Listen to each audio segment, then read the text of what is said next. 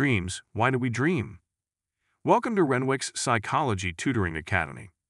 Every night we dream, sometimes funny, sometimes scary. But why do we dream at all? Psychologists have offered several fascinating explanations. What are dreams? Dreams mostly happen during REM sleep, when the brain is surprisingly active, even though the body is resting. 1. Freud's theory.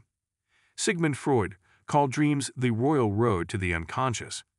He said the story we remember, the manifest content, hides our deeper latent content, the wishes and fears we can express when awake. 2. Activation synthesis.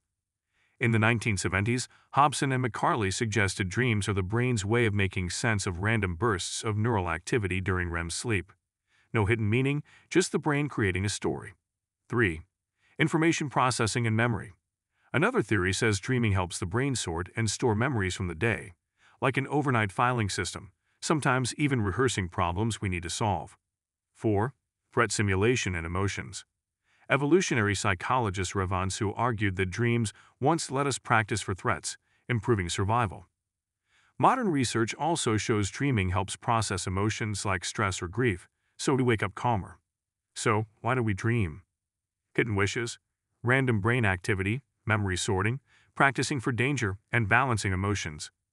No single theory explains everything, but together they show dreaming is vital for both mind and body.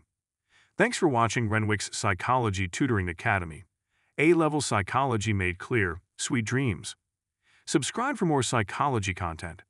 Thanks for learning with us at the Renwick's Psychology Tutoring Academy.